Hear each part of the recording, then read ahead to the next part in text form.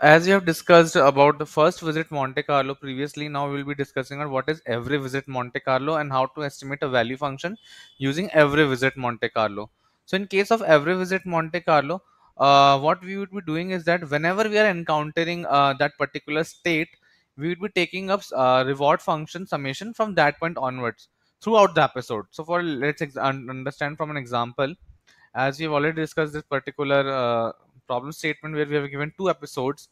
Now, what we need to do is that in case of every visit Monte Carlo, assume that we are calculating the value function for A.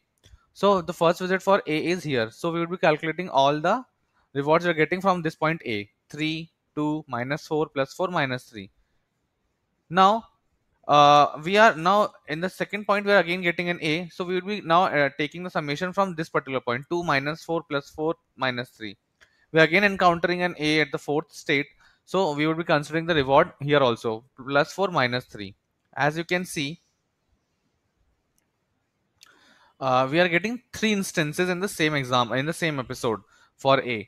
So whenever we are encountering an A, we will be considering that reward and all the remaining rewards coming from that. So it was the first A, this was the second A, and this was the fourth A that we got, and eventually the total reward equals to 2.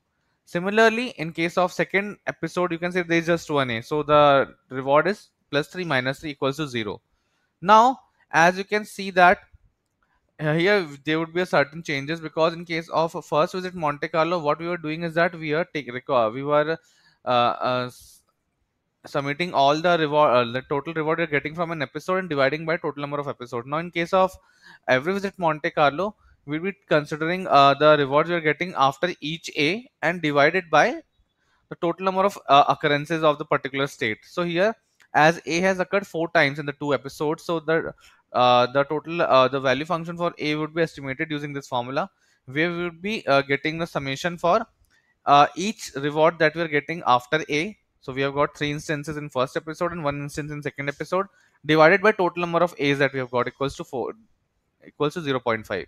Similarly, in case of calculating a value function B, in the first example we are having 2b coming in, minus 4 plus 4, so the first reward would be minus 4 plus 4 minus 3, that would be minus 3.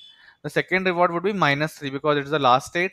In the case of second episode, we are getting 2b's minus 2 plus 3 minus 3, and again the last state is b equals to minus 3.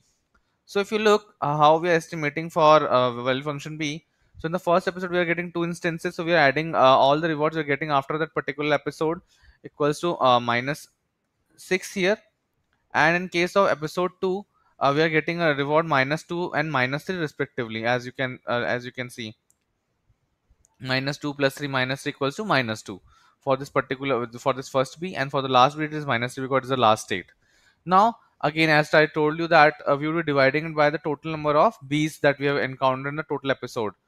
So it is 4. So again, the reward for value function b equals to minus 2.75.